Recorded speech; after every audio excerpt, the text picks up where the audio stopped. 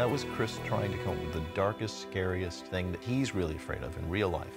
And I think we all are. I just like the mythology around it. I like the idea of a communal feeling of end times. Like, let's examine that. What is that? What is the human race at the end of its time? Who are we? I think Chris has the ability, like Rod Serling, to tap into these deep questions that we all have, like, why am I here? What's out there? It's not just some sci-fi fantasy.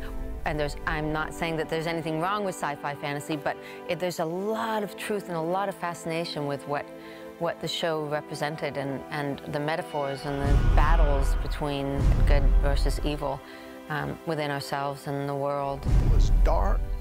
Talk about a dark show.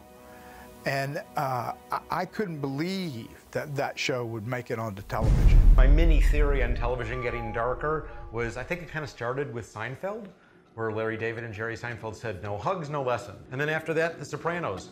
Like, what is it, the 4th episode? He strangles a guy with his bare hands on a college trip with his daughter. You took an oath, and you broke it. And then we get Dexter, and then we get Walter White. Millennium was kind of way before all of them. If something is driven by character, if you're interested in those people, the rest of it becomes sort of context. Frank is a real hero.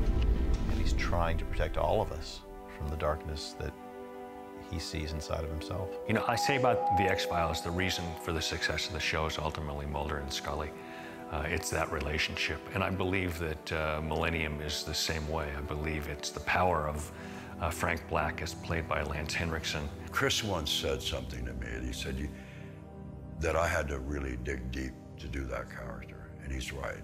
He was right, he saw it. It was bizarre that it didn't get to the actual Millennium, but we felt we had to deliver some kind of thing which was going to be about order, or at least avoiding breakdown and chaos. I want to see Frank in our political landscape and how he would be dealing with all the crazy right now. Yeah.